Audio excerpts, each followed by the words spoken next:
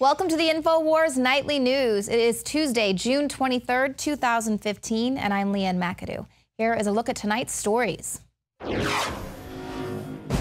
Tonight, the U.S. and NATO escalate tensions with heavy weapons on the Russian border while our borders are left open, and 3,700 illegal immigrant Threat 1 criminals are released into the U.S. by Homeland Security. And what about the close KKK ties of the Democrat Party and the FBI? All that and more on tonight's INFOWARS Nightly News.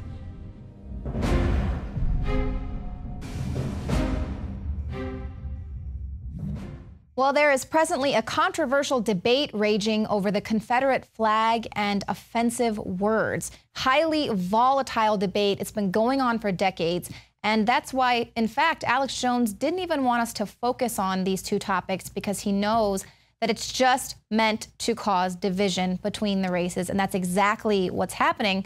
Just last night on CNN, a guest was there to say that the efforts to remove the Confederate flag are cultural genocide. So obviously this is going to spark a heated debate.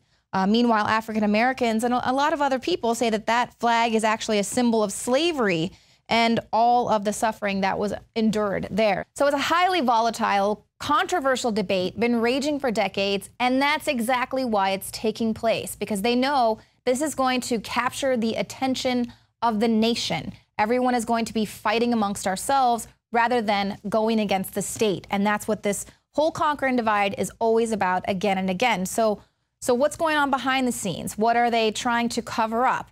Well, obviously, one of the big things Hillary Clinton is not talking about as she's set to go to Ferguson, Missouri. She's putting the issue of race at the forefront of her campaign right now because she's seizing on this big debate because she knows it's captured the nation.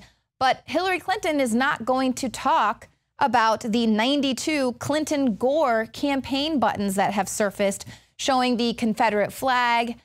They have Clinton-Gore there and the Confederate flag. There's also some other buttons there where they show the two of them in Confederate uniforms. So she's not talking about that. Neither is her team responding to questions about the act that her husband signed when he was governor of Arkansas in 1987. It was an act honoring the Confederate flag. So she's completely silent about that, and once again is just proving to be a major hypocrite. But Kit Daniels takes it a step farther. He says, you know, if we're going to go ahead and ban the Confederate flag, why not ban the Democratic Party for their ties to racism? We've reported this before. Many people don't know. The Ku Klux Klan was created by Democrats. The Ku Klux Klan was created as a terroristic force serving the interests of the Democratic Party and those who desired the restoration of so-called white supremacy. Noted historian Eric Foner writes in his book, Reconstruction, America's Unfinished Revolution, that the Ku Klux Klan was founded in 1866 as a Tennessee social club. It quickly spread into nearly every southern state, and it launched a reign of terror against Republican leaders, black and white. So obviously, you know, that's a little bit of history, and if you don't know your history, you're doomed to repeat it, and you're doomed to be duped by the people out there who want to use all of this controversy as a political weapon. Now, Kurt Nimmo goes on to report about the FBI's history in infiltrating and driving these racist movements in America.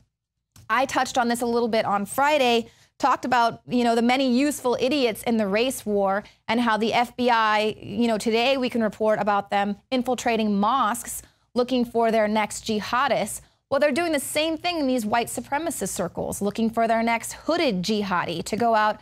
All different sides of the race war, they all need their useful idiots. So when you're in your little racist chat rooms, you might be talking to an FBI agent. Nimmo reports on the White Citizens Council, the Ku Klux Klan, and COINTELPRO. Now, in the book COINTELPRO, The Untold American Story, Paul Wolf documents the role that the FBI played in the Klan. He notes that according to the Church Committee, more than 1/4 of all active Klan members in the 60s were FBI agents or informants.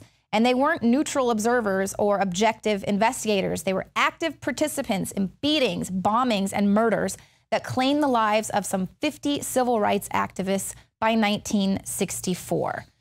And goes on to explain how the Council of Conservative Citizens, which is, of course, in the news right now because Dylan Roof was a fan of some of the writings there. But the Council of Conservative Citizens has also donated money to several Republican presidential candidates' campaigns. So a lot of heat there with this Council of Conservative Citizens. That was formed out of the White Citizens Council and the Klan. They have all worked in concert with the FBI and COINTELPRO.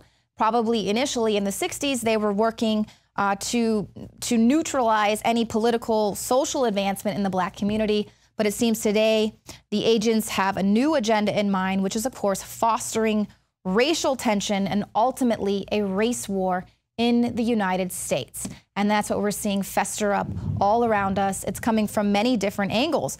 And so what else is really going on while the media is got us fighting amongst ourselves with all of this racial debate? I mean, guaranteed every time an election comes around, you're going to be talking about racism and abortion and gay marriage, because those are the things that continually divide people and get people fighting amongst themselves so that they don't focus on the real issues.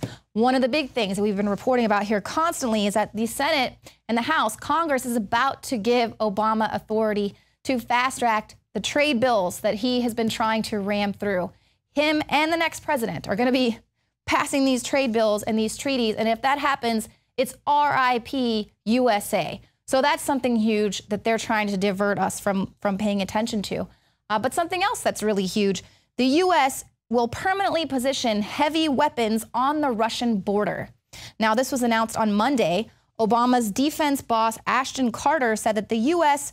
will contribute weapons, aircraft, and forces, including commandos, for NATO's Rapid Reaction Force. And he hinted that commandos would be used against separatists in eastern Ukraine. Now, this move is unprecedented. It's the first time since the Cold War that the U.S. has positioned heavy military equipment in Eastern Europe. Less than half of European citizens support this military activity against Russia. It's right there in their backyard. And of course, you know, Putin has already said that he is going to retaliate if the U.S. positions itself around the borders there of Russia.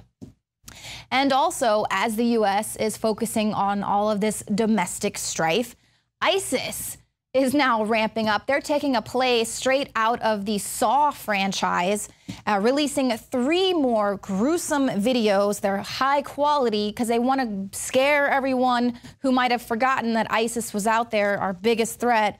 You know, anyone had forgotten that we are so scared we need to give up more of our rights. They released these videos. One segment shows a group of men with explosives wound around their necks. They're then detonated. This is, you know, in order to decapitate them. In another segment, 4 men are seen locked in a car. The car is subsequently blown up by a militant who uses a rocket-propelled grenade. And then in a third segment, it shows 5 more men locked in a cage and lowered into a swimming pool. And the ISIS militants had fitted this cage with underwater cameras and also cameras in the pool so that they could record the men drowning underwater. So this is just absolute savagery, despicable, and it's our biggest threat. No, it's not the environment and climate change, Obama. According to the House Intel Committee, the U.S. is at the highest threat level that we've ever faced in this country. And that's saying a lot because they haven't said that since 9/11. Now, this threat is coming from the radicalization of young people and foreign fighters that are heading into Iraq and Syria to join these terror groups. Devin Nunes, who's the House Intel Committee chair, points out that several Americans have already been arrested and charged with being ISIS sympathizers, trying to join this terror group. And Nunes stated that we are having a tough time tracking terrorist cells within the United States. So this is our biggest threat, the biggest threat level facing America for quite some time. He actually said it's the biggest threat we have ever faced as a country, ever faced. But the president, he's already come out and admitted that this administration has absolutely no plan for dealing with ISIS. But I believe he played 4 or 5 rounds of golf this weekend. So, you know, very, very important, upping his golf game while ISIS and their sympathizers are, you know, ramping up their efforts to terrorize the globe. And, you know, people are fighting about flags and words. And you also may have heard about this manhunt that's been going on. It's been the 24-hour news cycle all around the clock. They know that this is absolutely captivating the nation, talking about these two men who escaped from this prison, really glamorizing it, the Shawshank Redemption there. Both of these men were in prison serving time for murder. But so what's the big deal? I mean, they're serving time for murder. Is it only a bad thing when murderers escape from prison? I mean, what about the 3,700 threat level 1 criminals that were released by the Department of Homeland Security? Are we not supposed to worry about those people who have been just released out onto the streets here in America? In 2013, Department of Homeland Security released 36,000 convicted criminals. Those released had amassed 116 homicide convictions. Goes on, they've got drunken driving convictions. ICE labeled some nearly 9,000 convictions with dangerous drugs involvement there. That total dropped to 30,000 in 2014, but there was 193 homicide convictions among those detainees, drunken driving, sexual assault, kidnapping convictions. So these people are just being released by ICE.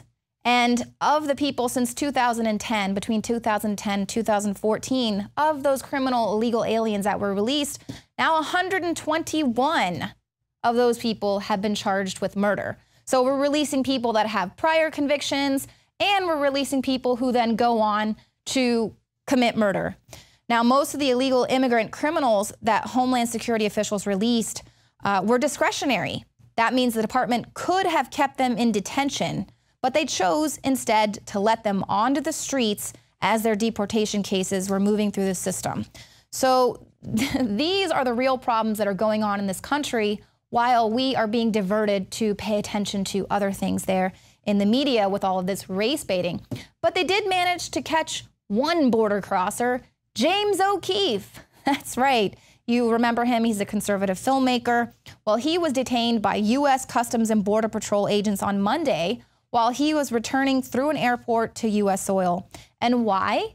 Because he once filmed a video in which he crossed the U.S.-Mexico border without going through customs.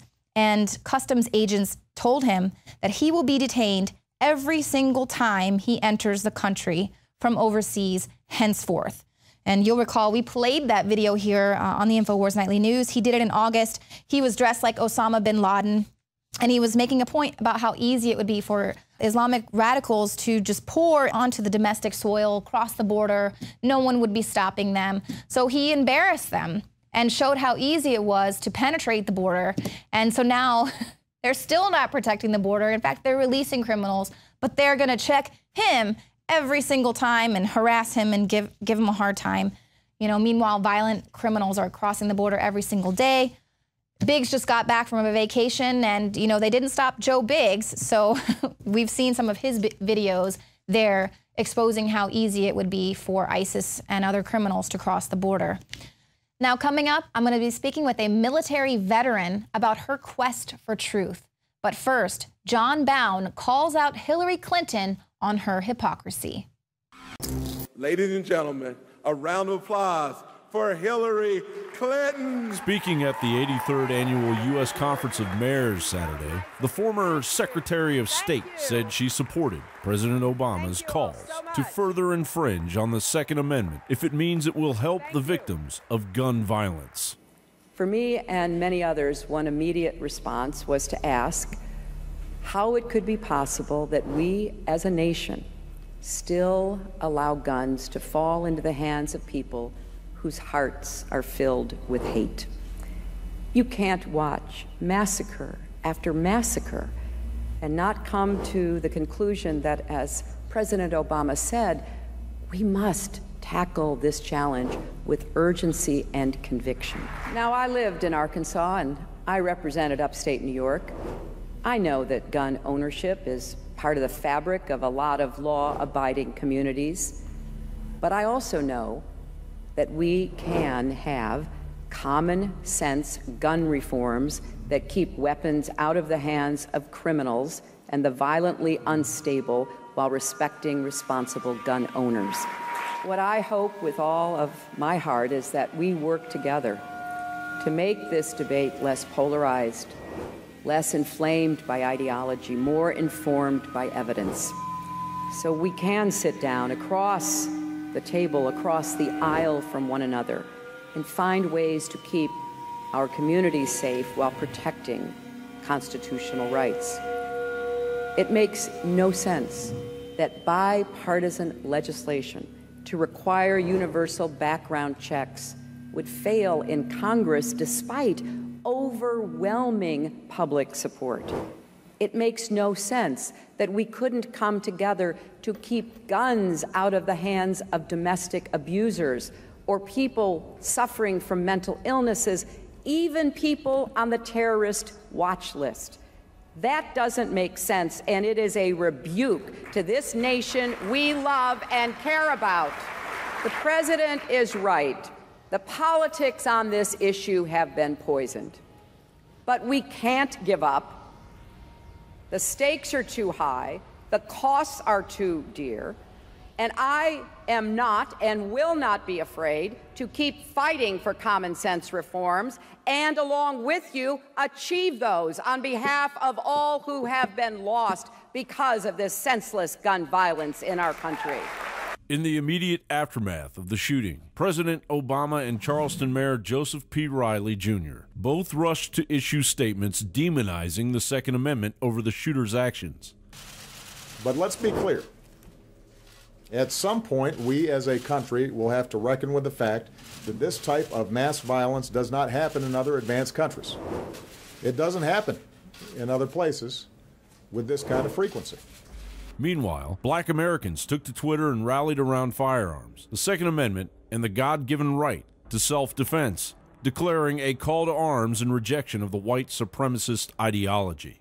Candidate Clinton first made her anti-gun stance clear in April, asserting, "We cannot let a minority of people, and that's what it is a minority of people, hold a viewpoint that terrorizes the majority of the people." And now from the first comment for this article, from John Smith. Hey, Hillary, you want common sense gun reform? How about not sending guns to ISIS? How about not sending guns to Mexican drug dealers? How about stopping senseless wars? Now that's gun reform I can live with. John Bound for INFOWARS.com. Well, there's a saying that if you're not outraged, then you're not paying attention. And now what I'm about to talk with you about today, you might find a little bit upsetting, but that's kind of the point. Hopefully enough people will finally be outraged by rape in the military that we can actually affect some change. So today I'm going to be discussing the institutionalized protocol of cover-up of sexual assault in the military, as well as the mistreatment of those people who actually come forward and speak out about this. So let's look at some pretty shocking statistics. Sexual assault is alarmingly common in the U.S. military. 1 in 3 women in the U.S. military report being raped or sexually assaulted by their colleagues. An estimated 26,000 rapes and sexual assault took place in the military in 2012. 2012 is the last year that those statistics are available. And with those 26,000 people that reported that, only 1 in 7 people actually reported their assaults, and just 1 in 10 of those went to trial. A 2004 study of women veterans from Vietnam and all wars since, they were seeking help for post-traumatic stress disorder. They found that 71% of those women said that they were sexually assaulted or raped while serving. And it's not just happening to women. According to the Pentagon, 38 military men are sexually assaulted every single day in the military. But you don't hear about that because, it often goes unreported, because men who report being raped by other men in the military could actually be discharged for engaging in homosexual behavior. So this is a problem. Victims are blamed for reporting the crimes. They're shunned by their colleagues, if not outright stalked and mistreated. They're challenged professionally, and then they sometimes are depicted as having a mental health issue, and then they're discharged. So this is absolutely abhorrent. The people who are actually committing these assaults, they get off scot-free a lot of the time because sexual assault in the military is treated as a breach of conduct, not a criminal offense. So that's a problem. It's time to protect our soldiers, and that's what we're going to be talking about today. Now, my guest today knows, unfortunately knows all too well about assault in the military. But Linda Nord, she dealt with much more than the psychologically damaging effects of military sexual assault. In order to qualify for these benefits, she had to retroactively prove that not only was she sexually assaulted, but a child that resulted from one of those rapes was actually forcibly removed and put up for adoption by the military. All of that went unreported. And Linda Nord shares her story with us today to let others know that they are not alone. Now, Linda, thank you for joining us. So, really, your story begins about 34 years ago. Let's just start at the beginning. I joined the military right out of high school, 18 years old. I got to my first duty station about November of 1979, was Fort Ord, California. I had been there probably a month and a half. The barracks were segregated at the time. I was down on the bottom floor of the barracks next to an exit door. One night in late December, someone broke in, and then my room was the room next to the door, and they broke into my room, and I was raped. I reported the rape that night. However, the CQ office told me to wait, and I waited for several hours in the office, and nothing happened. And they told me to go back to my formation, which was morning PT. About a month and a half later, I went to my first sergeant and CO and reported that I had become pregnant from the rape. And they told me in no uncertain terms that I had better not be pregnant because I could get an Article 15 and be put in Leavenworth for destruction of government property.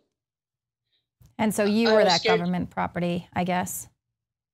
Yes, I was the government property. They told me not to say a word.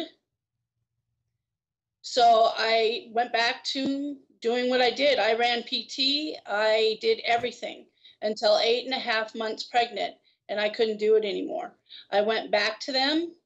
I told them I can't do this anymore. At the time, I was in a medical unit, so you cannot tell me they did not know I was 8.5 months pregnant. Right. I wasn't allowed to go to a physician. I wasn't allowed to do anything. When I went back there 2 weeks before I delivered, they took me off post to an attorney's office and told me I was to sign over my paternal rights or they would put me in Leavenworth.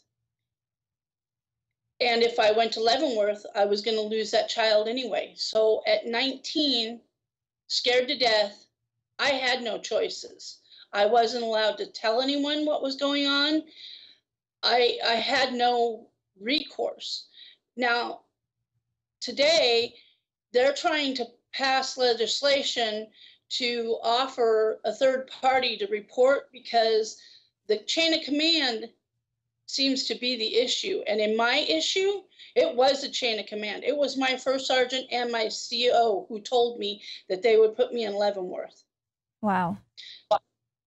So 34 years later, in 2010, I went to the VA because my husband lost his job for medical. I needed medical at the time, so I went to the VA. When I was there, they handed me a pamphlet telling me that if I had ever been, or asking me if I had ever been sexually assaulted in the military. I was blown away. I said, "You mean to tell me I have rights?" And they said, "Oh yeah, you have rights." So I said, yes, I had been, and I told them the story.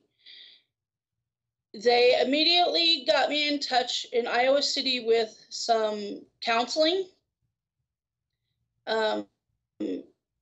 That counselor has since left the area. I went for about 6 months in 2014, unable to see a counselor because they are so inundated that they don't have enough people to cover soldiers with PTSD. I have what is called PTSD due to MST, which is military sexual trauma. The VA, there's many facets to the VA. The VA has denied my claim and said that I don't have it because I don't have any of the markers. When I was in the unit from 79 to 81, I received an ARCOM.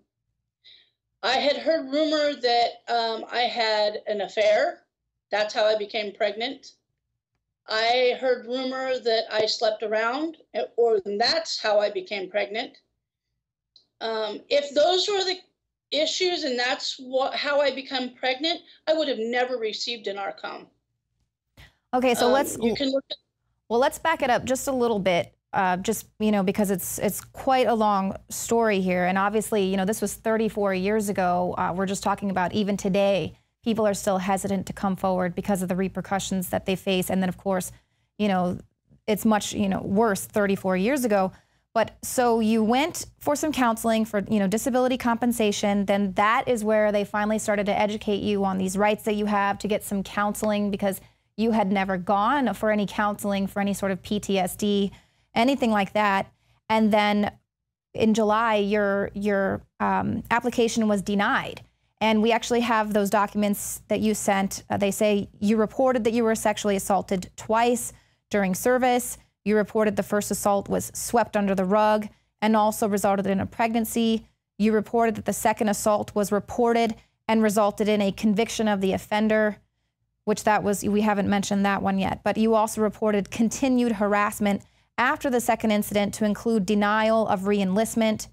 Your service treatment records do not show complaints, treatment, counseling, or a diagnosis of a mental health condition or a pregnancy in 1979.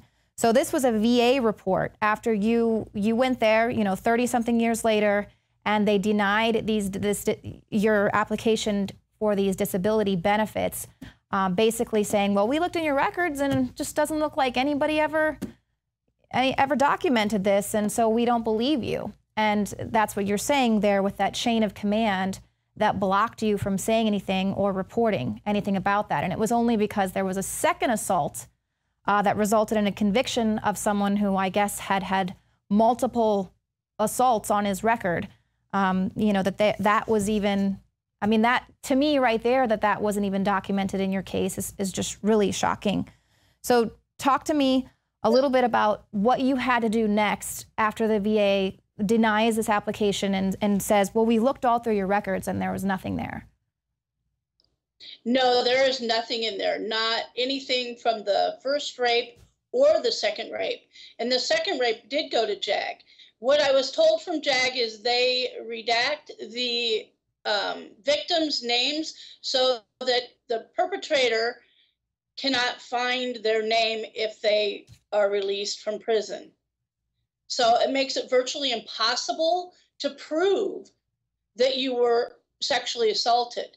The first rape, I had to dig. I had to literally convince a Superior Court judge in Monterey, California, which is 2,500 miles from where I'm at, that I am telling the truth so that he could unseal the adoption records.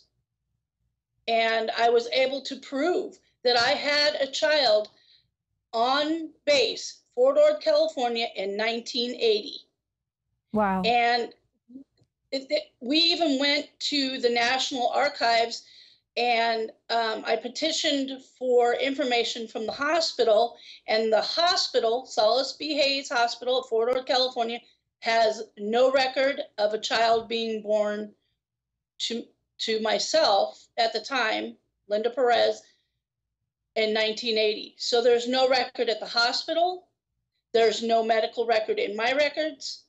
Where did the records go? Right. Why? How did a child be, how did a child be delivered in a military hospital and no record of it? Right, and an adoption proceeding to take to happen with no documentation that there was an adoption that took place there through the military.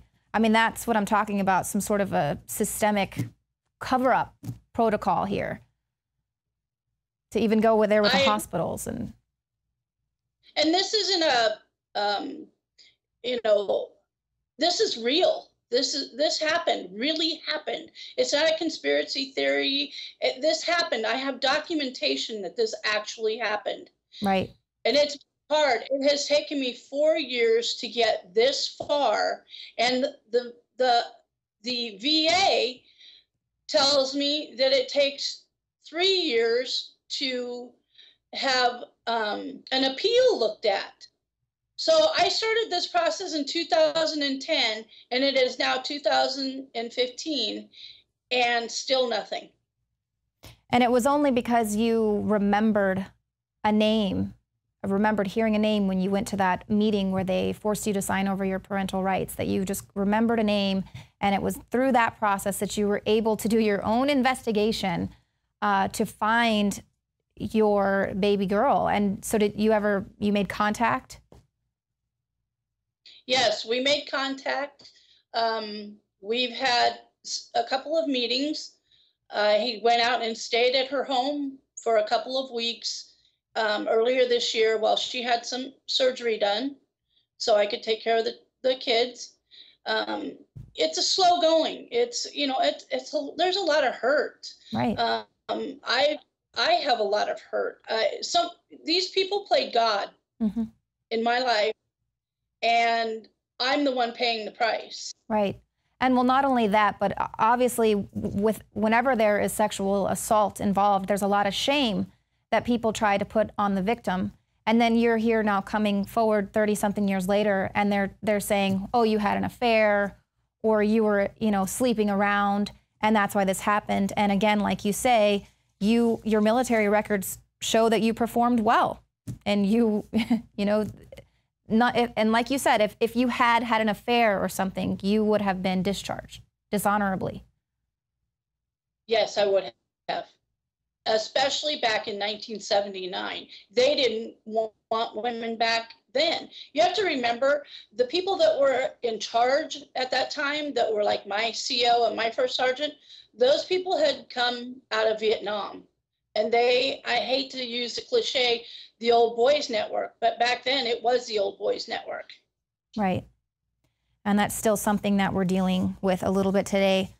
Now, I know that Senator Kirsten Gillibrand and Barbara Boxer were trying to introduce the Military Justice Improvement Act. It was going to be designed to change the way that the military prosecutes sexual violence crimes, taking military rape cases outside of the chain of command, and restricting commanding officers' power to set aside or overturn any convictions for sexual violence. So, I mean, that goes right in hand there with the old boys club, is that everyone kind of covers up and protects each other while the victims of these sexual assaults are really ostracized, basically make you to where you just want out, and then you're left to suffer with PTSD. We have 20-something veterans committing suicide every single day.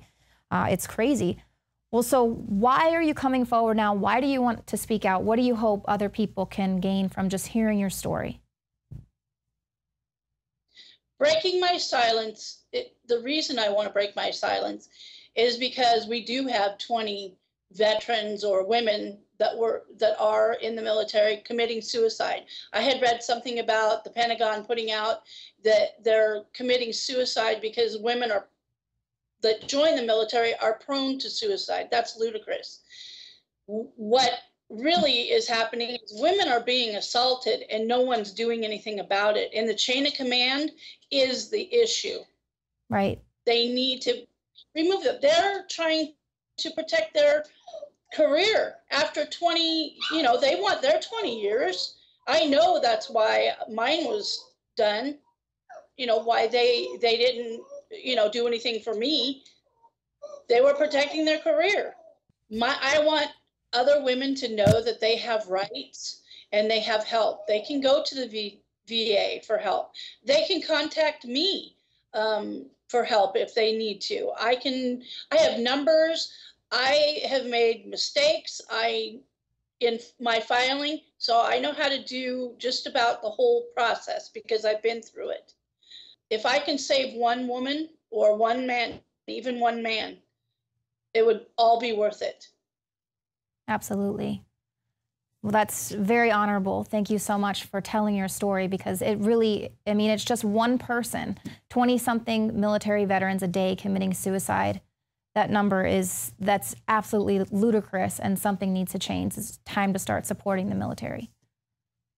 One of my therapists told me that I'm not alone. I'm not the only one that a child has been taken Wow. from them.